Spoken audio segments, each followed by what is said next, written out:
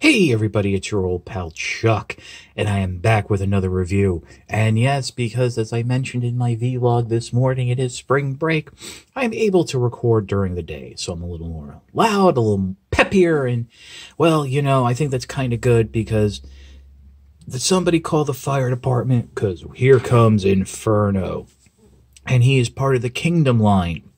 So, of course, there are some people complaining that we're getting this Inferno and not the Fire Ant from Beast Wars. Voiced by Jim Byrne, if I am not mistaken, who some of you might remember from Highlander, the series. Really great show. I think it's even on Peacock now, so yay. Something else to watch besides the WWE Network. But anyway, here it is. We're starting off in its fire engine mode. Now, of course, as you all know, Inferno is a repaint retool of Grapple.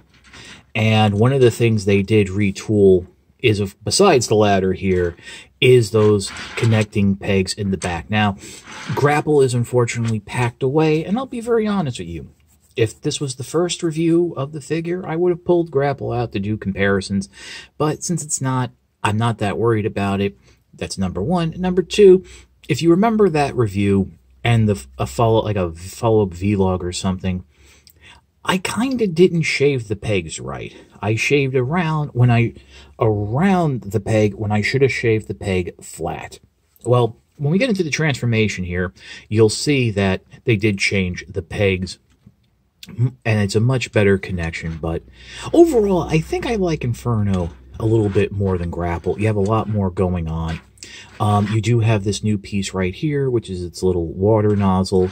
You do, of course, also have a blast effect port right there. And if I'm not mistaken, can you? No, unfortunately, you can't peg it on there. But there's other pegs here. You also have these new hose attachments, which are just 5mm pegs. They just go right in there. So that's really nice to have. I would have liked it if they included a half-size hose or something, because I think Inferno did use it in the cartoon once, and it did come with the Masterpiece version of the figure. Other than that, still includes the nozzle attachment piece. And keep in mind, the hoses, this nozzle here, the nozzle here, and his blaster are all packaged. They're tied to the side of the tray. And I want to talk about the packaging for a minute, because I kind of noticed that it's basically only showing the figure from the waist up, which kind of makes it difficult to make sure that from the waist down, everything is fine. And it's also kind of hard to see the accessories from the packaging.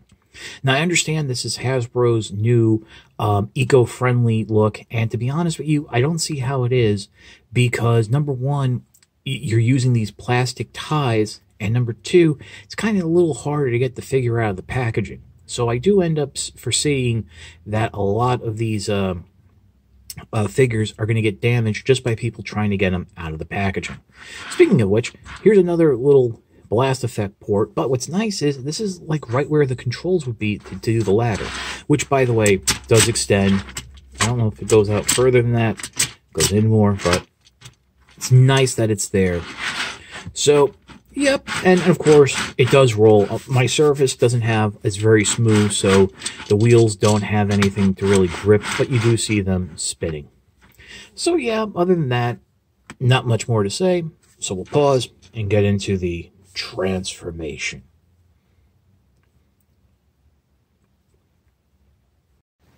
Okay, so I adjusted the camera, gave us a little more space. First thing you want to do is just come in, remove the blaster, remove this little hose piece, and yes, actually, I do believe the hose piece, yes, does peg into the side of the blaster if you don't want it there at the front. So you got a lot of, nifty little weapon combinations with this mold. You can leave the nozzle here on if you so desire, but we'll just take it off. Now, the instructions will also show taking off the hoses, but those you can definitely leave on. So just go in, collapse the ladder, just like that. And then now we're just going to start unpegging things. You want to unpeg here from the legs. That will free up that section. You want to bring up the front section here, and it's unpeg the arms from the legs there. And you're going to go ahead and just bring this cap all the way forward. It will friction into place. Unpeg the arms. Peg them into the shoulders, into the side of the truck cab there. Bring them down. And if you want, go ahead and rotate it at the forearm so the elbows are facing forward. Now, to continue with the transformation, you want to come up here and bring this section all the way up. It's going to peg into place right there, collapse it down like that, and then bring it up again. But before you do, bring the ladder all the way around, and you want to, and it's a little stiff here, rotate that down just like so. We're going to work more with the ladder, and then bring the head, the little panel here with the head, all the way around. And then this will just kind of, you want to slide it in right to the top. And that will close up all the panels there in the back. Bring that panel down. We're not done yet. So got that. And then with the feet, and before we get to the feet, right there is what I was talking about, the new pegs. You notice how it's a tapered peg. Here, I'm going to turn the figure upside down.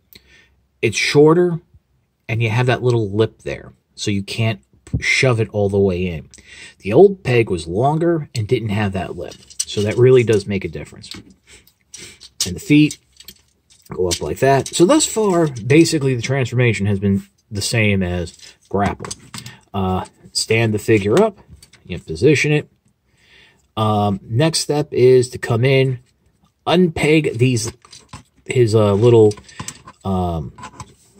ear panels, head panels, the crest, just like so.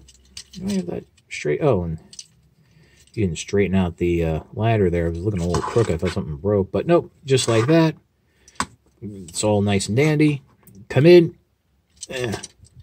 flip out the hand on this side. Of course, you can flip out the hand on that side, but historically, that's where Inferno has kept his little nozzle piece. And like with grapple, you can't plug the gun in. That would have been way too cool.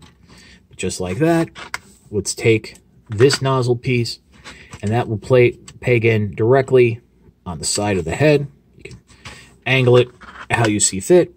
Now with the gun, by the way, you do have, if you did want to, for weapon storage, keep the gun back over there, but we'll just put it in the hand right now. Nice update to that classic blaster that both Inferno and Grapple used.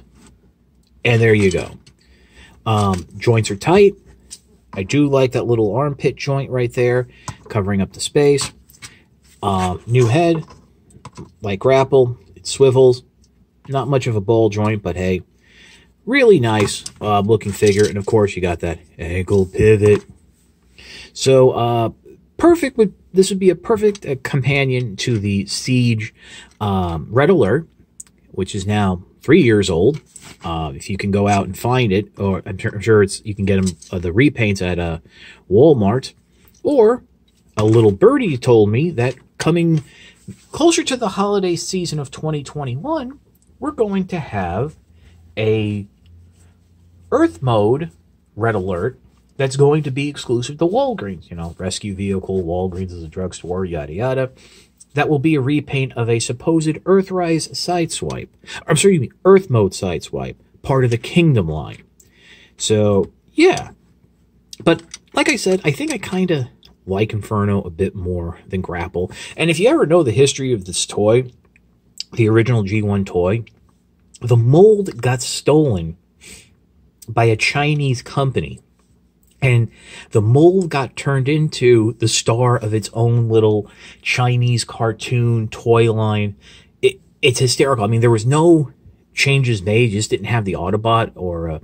yeah, I think it was actually around the right time of Transformers, so you didn't have the Autobot logo. But I just think it was so funny that that happened. But yeah, it's really a cool figure. Now, one thing I wanted to do, so you figure with Grapple, you had the nozzle, the gun, and that claw.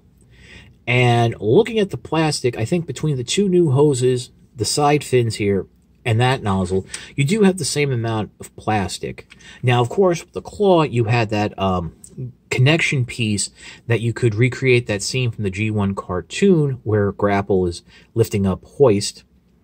And I hope I've got those names right, because knowing my luck, I've been wrong this entire video. But, yep, other than that, just a great figure.